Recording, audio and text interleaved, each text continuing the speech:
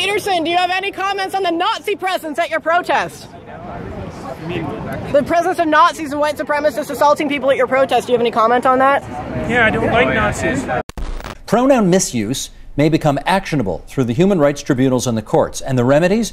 Monetary damages, non-financial remedies, for example, ceasing the discriminatory practice or reinstatement to the job, and public interest remedies, for example, changing hiring practices or developing non-discriminatory policies and procedures. Jail time is not one of them. Jordan, you're not going to go to jail if you keep this up. Do you find that reassuring? What if I don't pay the fine? Then what? Can someone please explain to Jordan B. Peterson that there's a difference between freedom of speech and freedom from consequence? Do you agree there's a difference? Well, certainly there's a difference. And are you prepared to suffer the consequences that society may deem you need to suffer because of your views? Yes, I'm prepared to do that. What does that entail? Are you open to learning? Well, hang on. That's not the question. Hang on, that wasn't the question. It's That's true. Right. Well, so what am I willing to do? Well, I think that the Ontario Human Rights Tribunal is probably obligated by their own tangled web to bring me in front of it. If they find me, I won't pay it. If they put me in jail, I'll go on a hunger strike. I'm not doing this. And that's that. I'm not using the words that other people require me to use, especially if they're made up by radical left-wing ideologues.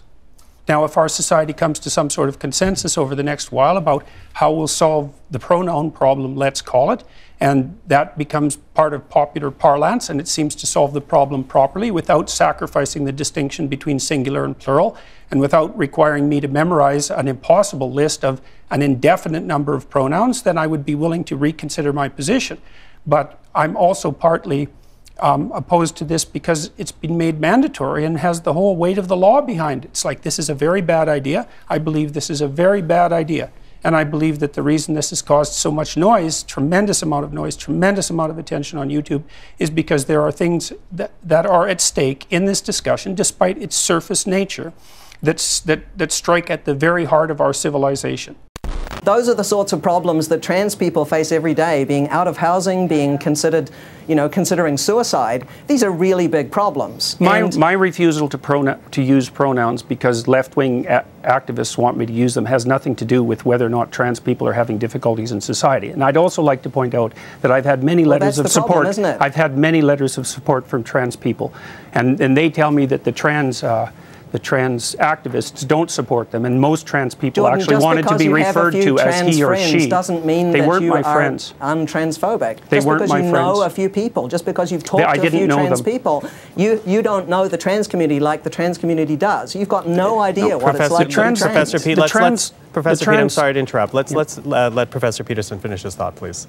All right. So, the trans activists aren't proper representatives of the trans community because they haven't been elected by the trans community. Nobody elected you either, Jordan. I'm not speaking for anyone except myself and on behalf of other people perhaps who want to maintain the right to free speech. I'm not claiming that I'm a representative of white people or white men or any other group. I'm speaking on behalf of myself. And so I'm not taking... But Professor Peterson, let me jump in there, though, because we have seen an evolution of language. There are words that we don't use anymore. Not by legislation. Well, legislation or not, there are words that have evolved. We don't use, for example, I'm Asian. I would bristle if someone called me Oriental. That is an evolution of how we use words.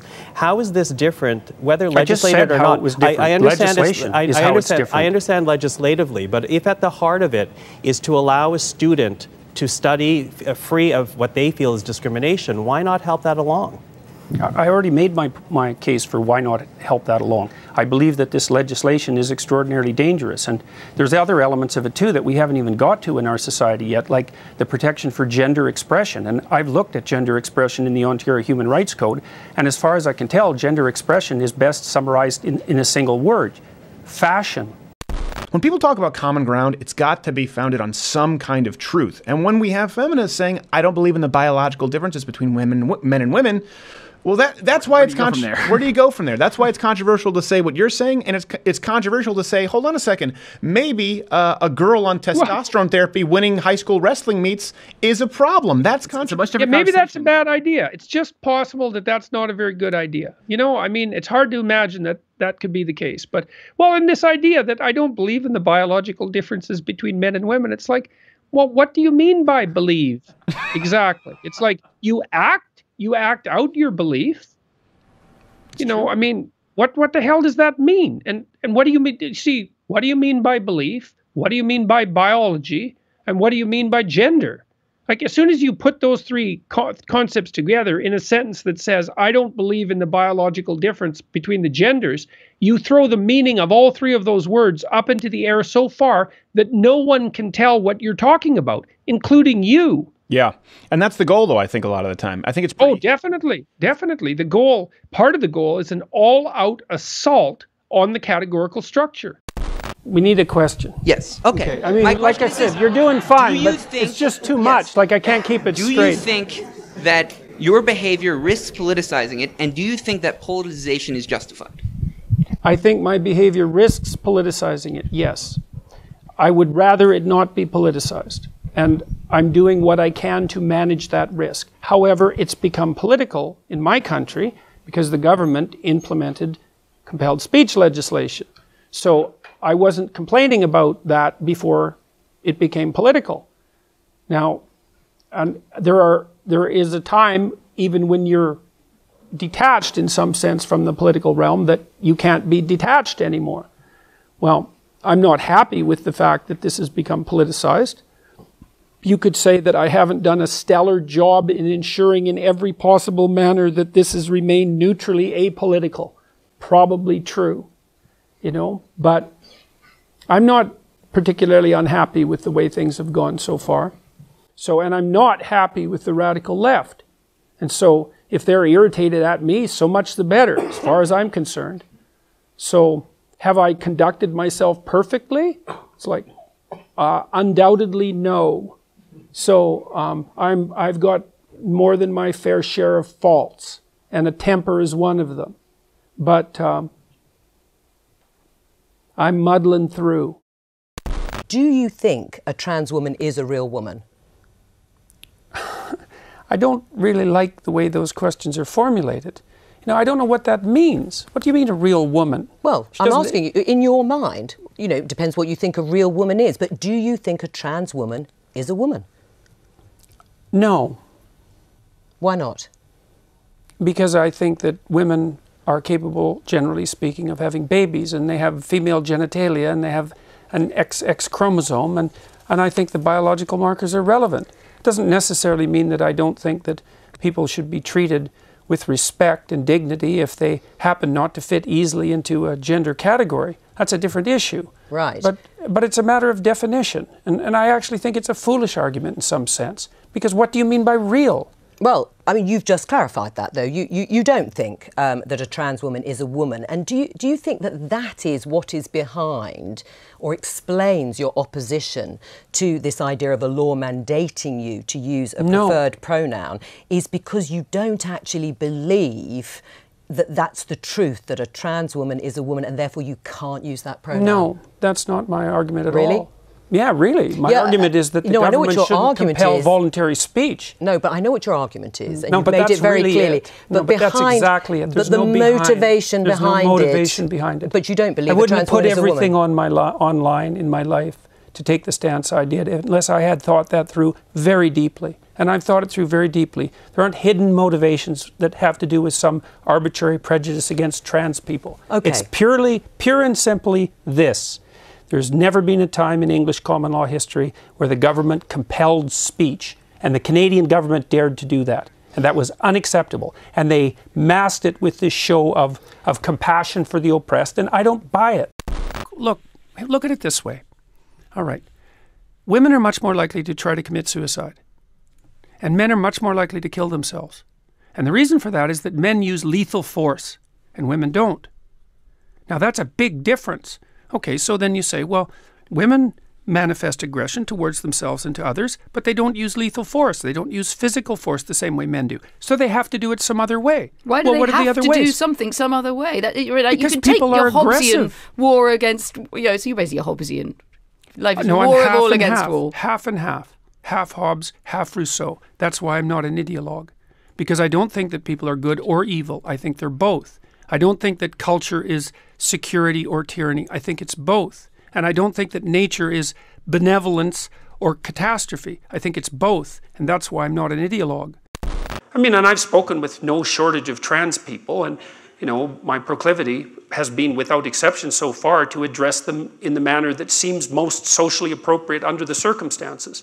Now, you asked a specific question, which was, do I have special expertise that I might share with other people? You're doing Martin Luther, and I think that these issues are a little subtler than those. And so, well, what makes you think that you're doing the kids that are grandstanding any favors by going along with their manipulation? Because I can't decide which ones those are. Well, I just have my gut instincts, and that's not good enough. Look, fair enough, but you have a type 1 and type 2 error problem.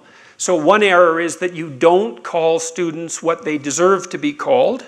That's one error. And the other error is that you call students what they want to be called even though they don't deserve it.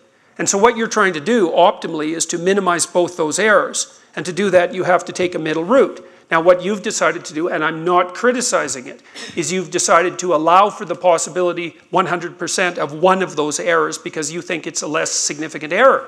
And, you know, you might be right, but it's not like you're acting in an error-free manner. You've just decided to minimize one form of error at the expense of the other.